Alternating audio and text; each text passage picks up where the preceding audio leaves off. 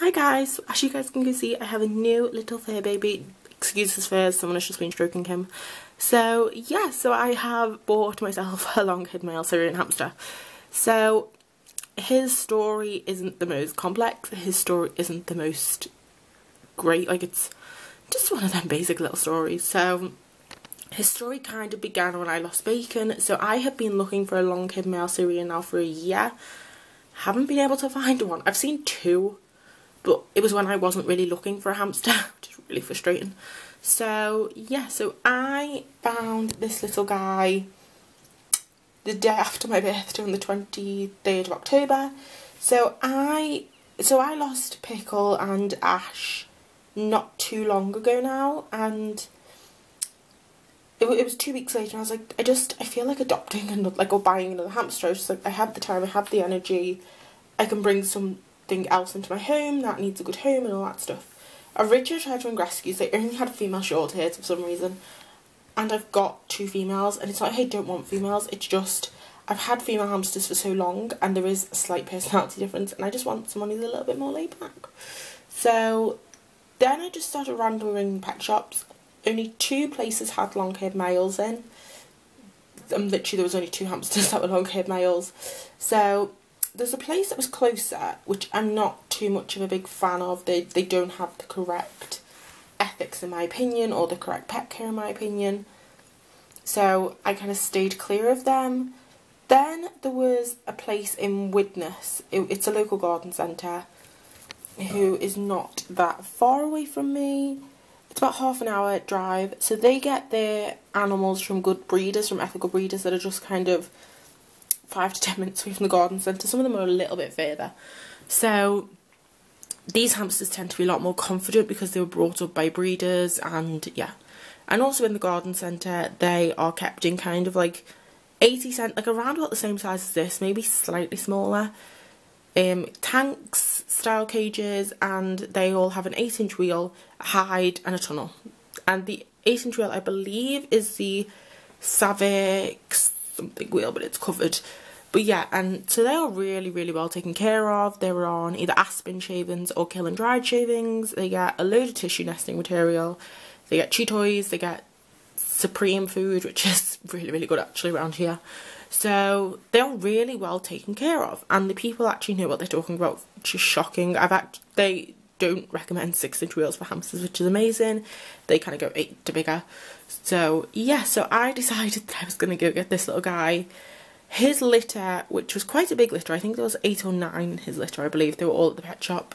They were born back at the end of August, so he's around about 8 weeks to 7 weeks old at the moment. So yeah, so 2 of his sisters were long haired. One of them looked like him, one of them was a dom spot. His brothers were brown, and I'm not sure about his other sister. I'm not too sure. So I only really got to see 3 of them or 4 of them. And then there was little Walter, who wouldn't get out of bed. And yeah, when he came out, I've never been so in love with a hamster. I also really like red-eyed hamsters. It's just a thing that I've always really liked in hamsters. So when I saw him, I was like, you are coming home with me. So yeah, I don't actually know what Walter's birth certificate is. He comes with like a mini birth certificate. You have to tick. One thing I like about this bit with the garden centre has the pet shop in is that they make you like tick things off, so they make sure you have an appropriate size cage. You've got to sometimes show pictures and stuff like that. That you have the correct wheel, that you have the correct food, and they kind of say, hey look, we have this if you want to buy it, la-di-da-di-da. So we had to kind of like tick all that off, and over vet care and over how much it roughly costs. No pet shop by me is that thorough. So that's one thing I've actually really fallen in love with, and I know people who've got pets from there and they have had really very little to non-health issues, which are just caused by genetics, while compared to pets at home hamsters I've had, they are really prone to quite a few health issues. So yeah, so that is Mr. Walter. He's also very, very confident for a hamster that I've only had for 4 days. He comes out to see us whenever we're kind of walking past his cage. He comes out. He's always out, as you guys can go see. I'm in the room, I'm walking past him, I've got a camera in my hand. Doesn't really seem that bothered. He's quite chilled. He actually reminds me quite a lot of like Bacon in personality. He's not as interested in the camera as what Bacon ever was, but if you see the difference between him and, per se, Poppy as a baby, or any other pet Tim hamster had as a baby, they are quite shy for quite a while. But with him, I've noticed he's just quite, yeah, okay. But all the babies in the garden centre were like that. Also, another thing I absolutely love about this garden centre is they separate their baby Syrians as soon as they come into the shop. So, around 6 weeks. So that is one thing which I really, really love, because I don't know how many times I've been into the likes of Pets at Home and you just hear hamsters screaming, like attacking each other, or you can see like little cuts on them because they've grabbed each other, or it's a very risky thing, keeping Syrians together. Yes, you can keep baby Syrians together for a certain amount of time. Sometimes baby Syrians need separating quicker than others. Some days, I remember once actually, I saw someone buy, there was 3 female Syrians in this like tank style cage, and what ended up happening was they took kind of like the female that kind of kept the other 2 in control slightly. As soon as they took her out, the 2 females just grabbed each other and started shaking. It was the most horrible noise. That's why I actually really like this pet shop, because they separate them very young from each other, so they don't really have to worry about that. But yeah, Walter is only going to be staying in this Alaska cage temporarily. It does meet over the minimum of 450 square inches. It's about 500 and something, I believe.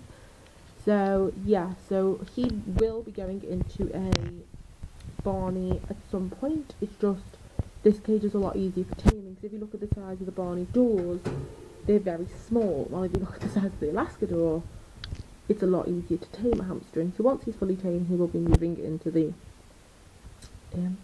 Barney cage. So yeah, so he probably will need to go on another substrate, because what I've noticed is his compared to him and Bacon. I think Bacon was 9 to 10 weeks old when I got Bacon, and his hair wasn't as fluffy, it wasn't as long as what Walter's already is. And so yes, his name is Walter, by the way. I don't know where I got that name from. I just really like old people names for animals lately. So yeah, so this is little Walter. So yeah, but I'm kind of looking for a good Syrian long-haired bedding, because Bacon could barely be on Megazorb or Easy Bed or Orbeez because it just stuck to him like a magnet. I did use Back to Nature and a cardboard bedding, but I'm kind of looking into other beddings. I know Carefresh can stick to long hairs quite a bit. So yeah, so if you guys have any suggestions for that, please comment down below. But yeah, thank you guys for watching, and yeah, so that is little Walter, who is 8 weeks old. So yeah, thank you guys for watching. Please comment, like and subscribe. I will see you guys on my next video. Bye guys.